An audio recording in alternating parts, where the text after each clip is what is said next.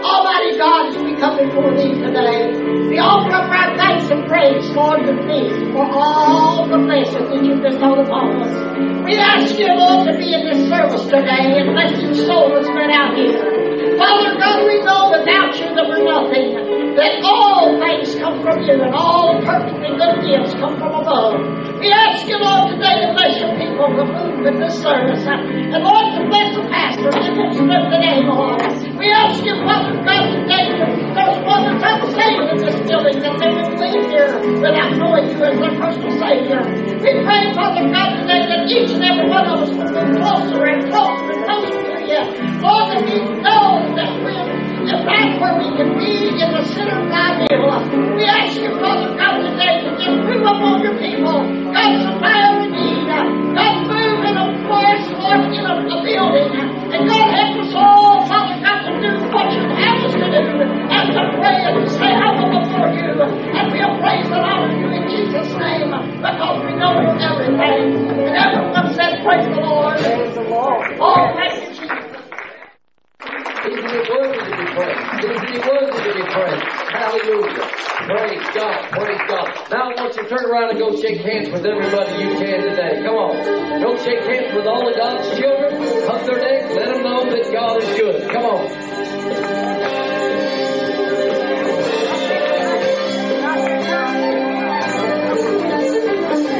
I start my day with a prayer of thanksgiving. Start my day with a prayer filled with praise. Let me tell you I have found the joy of living, and thanks upon the way I start my day.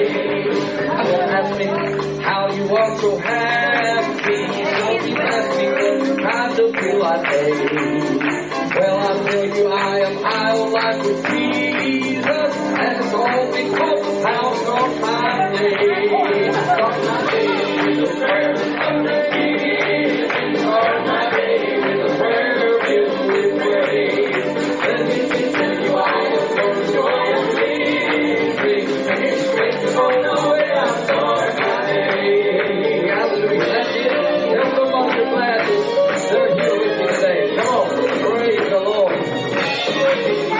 You may wonder why you always feel defeated, why good times never roll your way. I'm not saying that your life will be perfect, but I'm saying good things happen when you pray. There'll be many after the Lord for mercy. There are those who pray for miracles each day.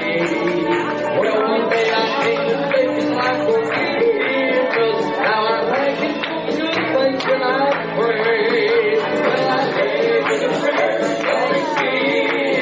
Start my day with a prayer filled with praise. Let me tell you I have come to joy of living, and it's based upon the way I start my day. Amen. Isn't that wonderful? Prayer and thanksgiving. Enter His courts with prayer and praise. I start my day with prayer and thanksgiving. Start my day with prayer filled with praise. Let me tell you I have come to joy of living, and it's based on the way I start my day. Let me tell you I've come to joy of living. Based on the way I start my day. Well, hallelujah. Praise the Lord. Give the Lord a great big hand, dog.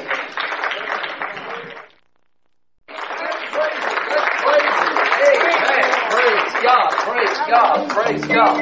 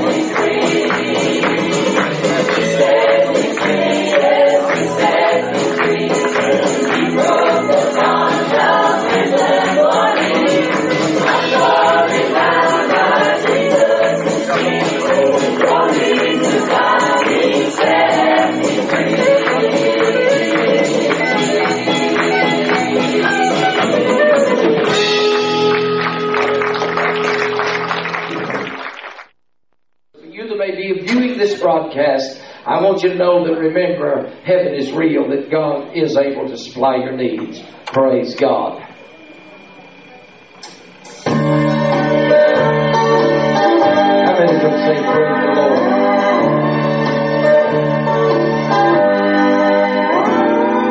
Somewhere beyond the grave, there's a land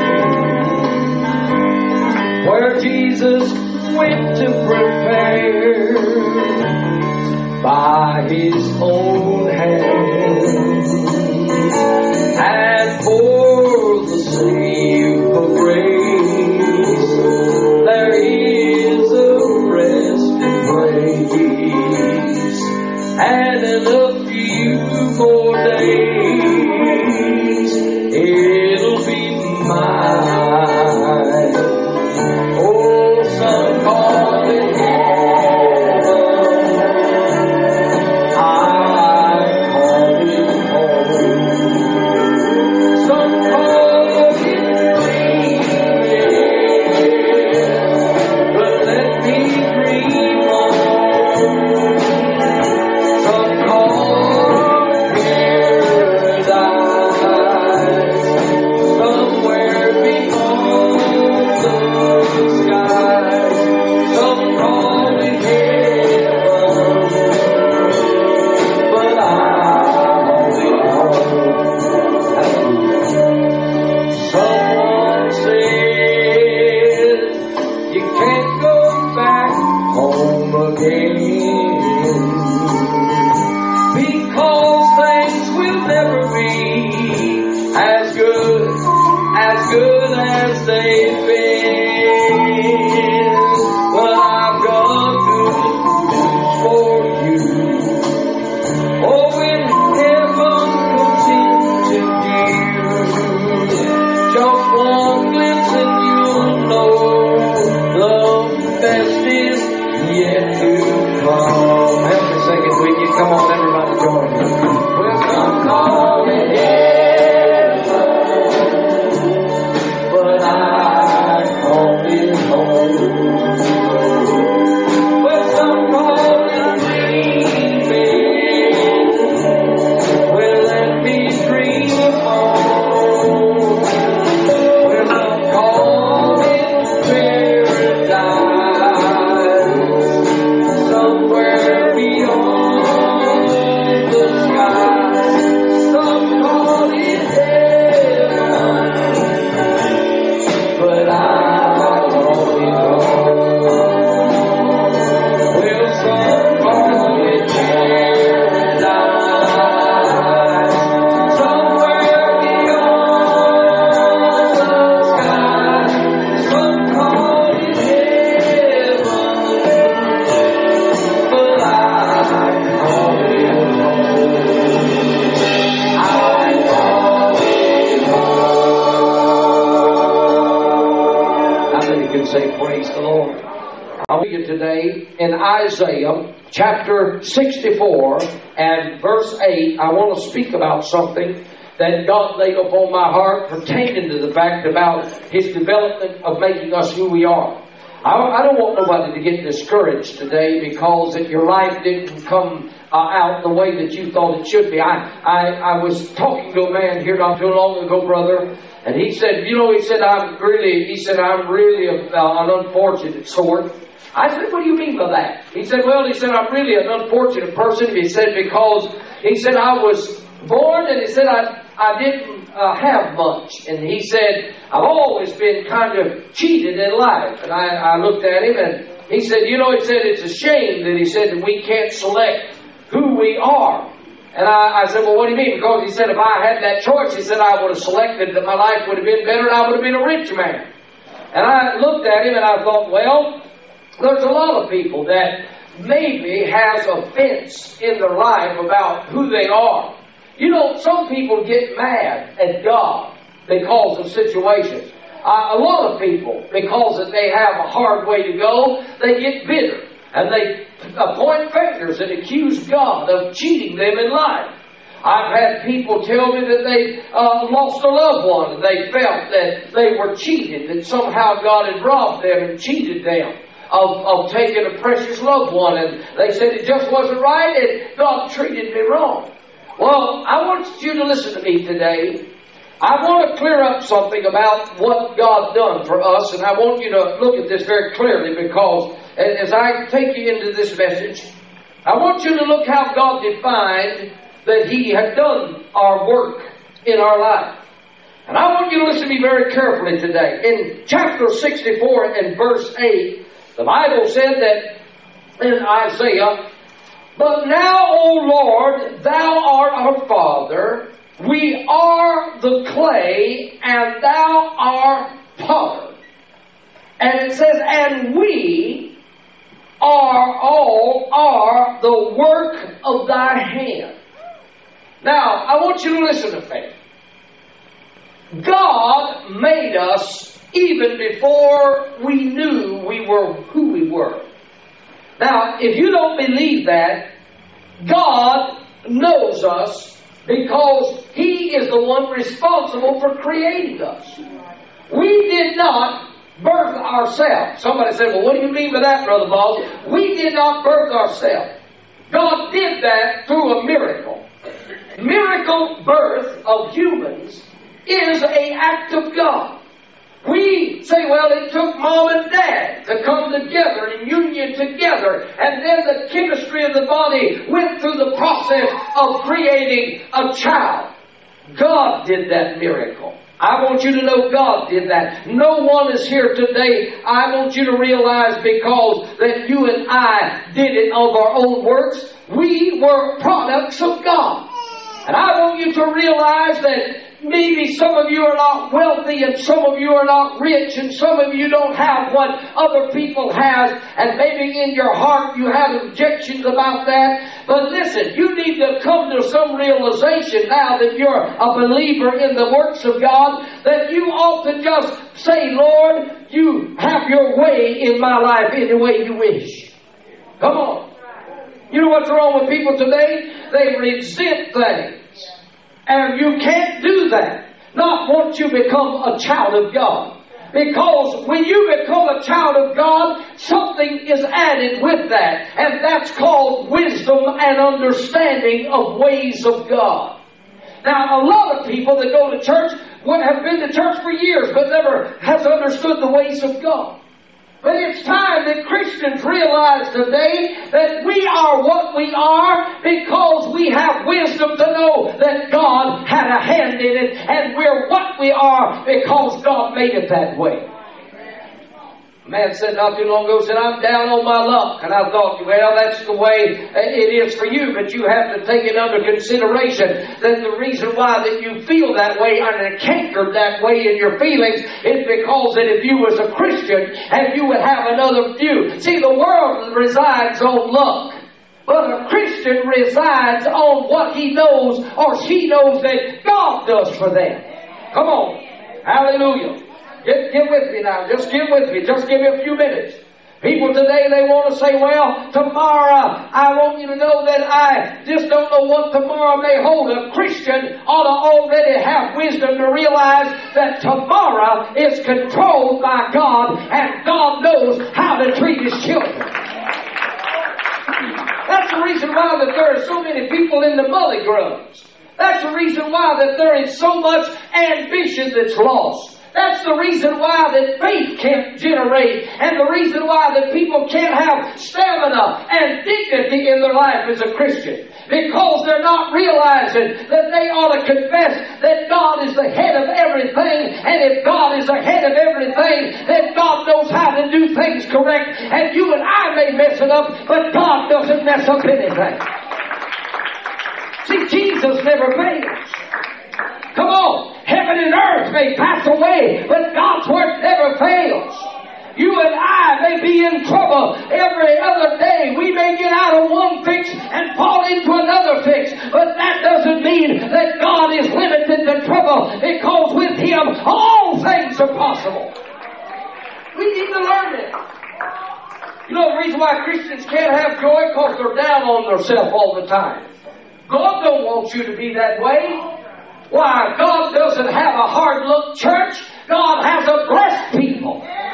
The reason why people are always without no victory, and the reason why the children of God are always in some kind of opposition and they don't have liberties, it's because we've reduced the liberties, because we have forgot that God is in charge of every situation. I have not made my situation. God has made my situation. And God said, I will not put upon any of you any more than you can bear, because He said, I'm here to give you life abundantly. When Christians start thinking that they're going to fail, brother, that's against the structure of the way God has this thing planned. He said, lo, I'm with you always. And I got church people calling me up saying, Brother Boggs, it's all over for me. I said, how can it be when you got Jesus working? I got people calling me up on the telephone and said, I'm sick. Well, this may be the end of it. I said, no. I said, this is just the beginning. What do you mean? I said, because He said, I'm the Lord thy God that healeth thee. I said, honey, it's not over until it's over. But I said, meanwhile, as long as there's life in the church, there is hope in Christ Jesus, for He is the hope of glory. Some of you need to take some lessons. Not worldly counseling. Come on, you don't need that worldly counseling. You don't need a psychiatrist. They half of them don't even know what they're talking about. You don't need no psychologist.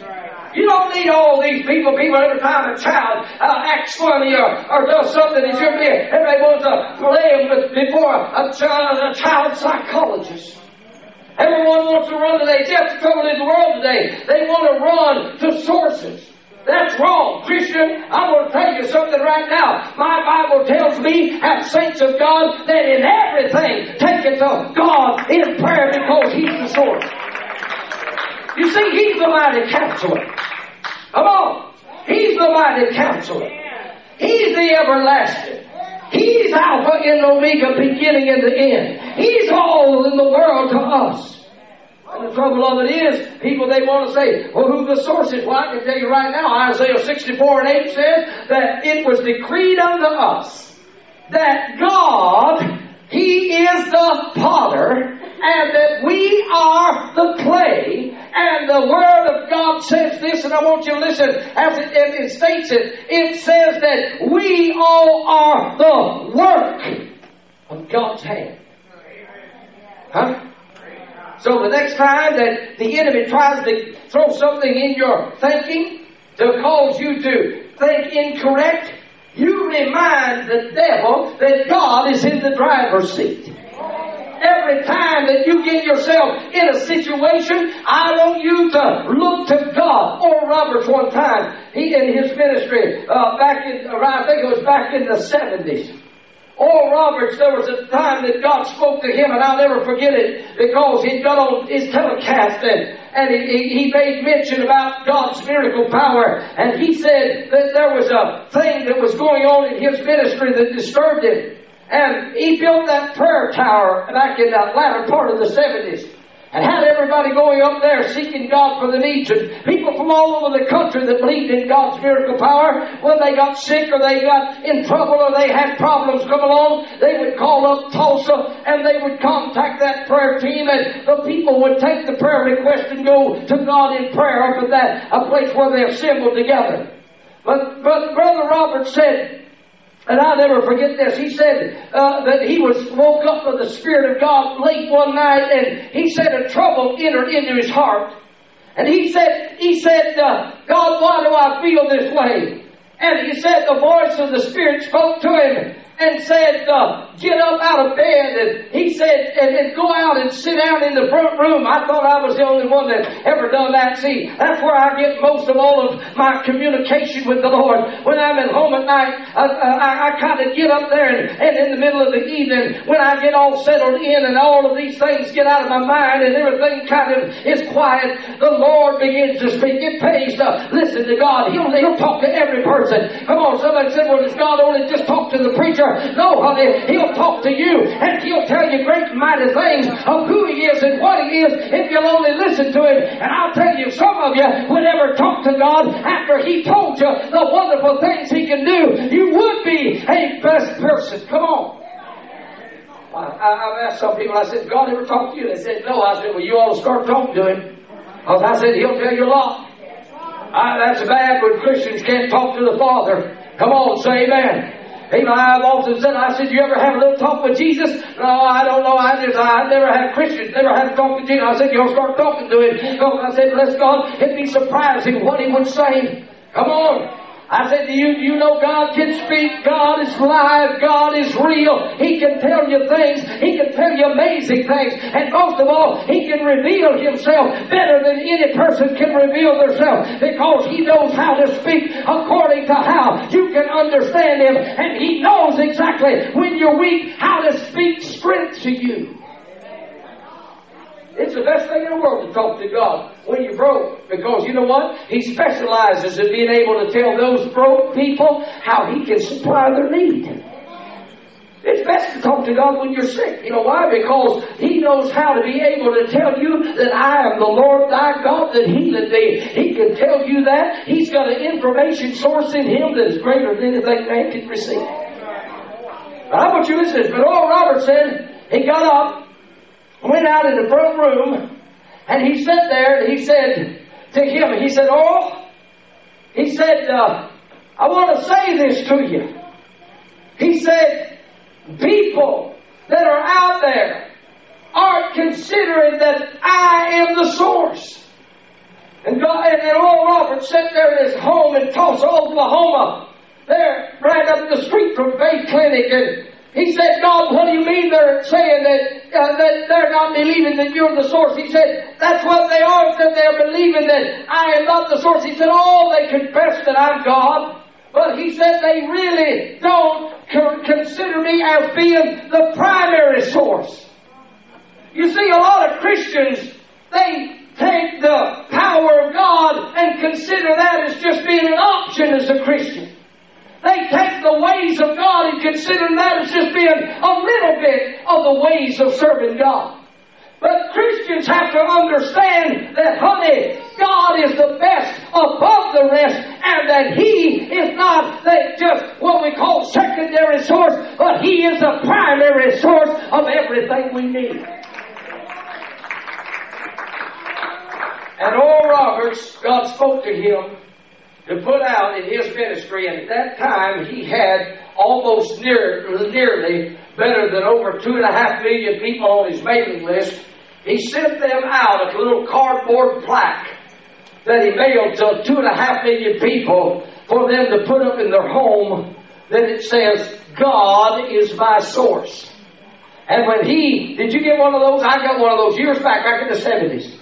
And he said, he put on there, God is my source, and he mailed that out. And I got one of those, and somebody asked him, said, how come you did that? Because he said, I want Christian people, he said, that needs God supplying every need for them. I want them to realize where their power is coming from and where the main source is. Honey, I'm going to tell you something. You see, you cannot serve God in the division of mind. You cannot serve two masters. You have to come into one agreement. The church of God here today has to come in not just what we theorize and then what we truly believe. You have to cast out all doubt that God is God. You have to cast out all doubt that God is the main source. He's the head of everything. He's our all in all. He's everything that we need. And He is the potter and we're the clay. And God does these works, not of our works, but He does it to satisfy Himself. Why? Because He's God. I want to say this in closing this message. I made up my mind that I'm going to drive this point home to people. That God is the source. God's power, Spirit is the source. Come on, say amen. God's Spirit is the source of this thing. God is what is a spirit, and we must serve Him how? In spirit and in truth. And I'm here to tell you right now, it doesn't come to us through the might of man. It doesn't come to us through the power of man, but it comes through the Spirit of God. And until we start looking at whence our help comes, we'll never receive. Until we as clay begin to say, it's God that is the molder and fashioner of my life, then I have to say, if we don't confess that, then we'll never become what God has intended us to become.